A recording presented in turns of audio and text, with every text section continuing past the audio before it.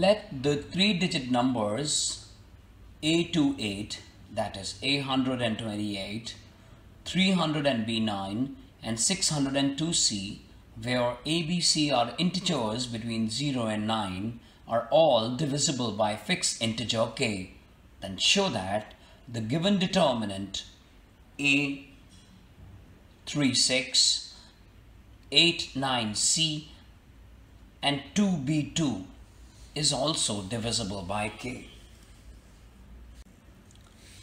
We have the determinant, and by applying a simple operation that R2 goes to R2 plus 100 times of R1 plus 10 times of R3, to see the magic of this operation, by applying that, one could see that we have a determinant, and especially the second row, because the first and the third rows are same, the impact is on the second row. You can see that it is 100 times of A plus 10 times of 2 plus 8.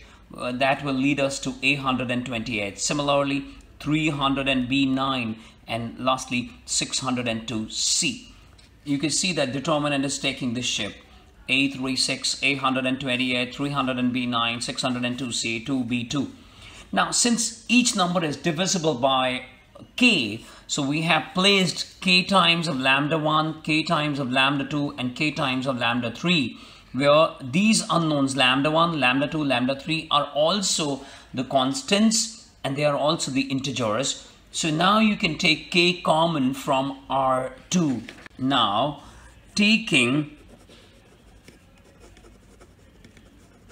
k common from R2, and we get k outside, and it is A3k lambda 1, lambda 2, lambda 3, and then we have 2b2.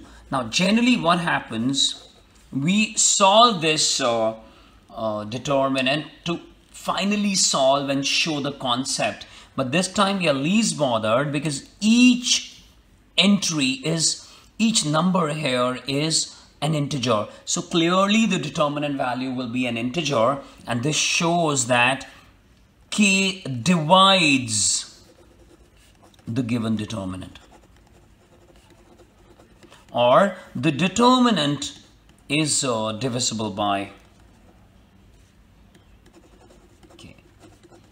So initially the question looked difficult, but by applying the face value and the place value of the numbers, we reached to the answer easily. Thank you very much.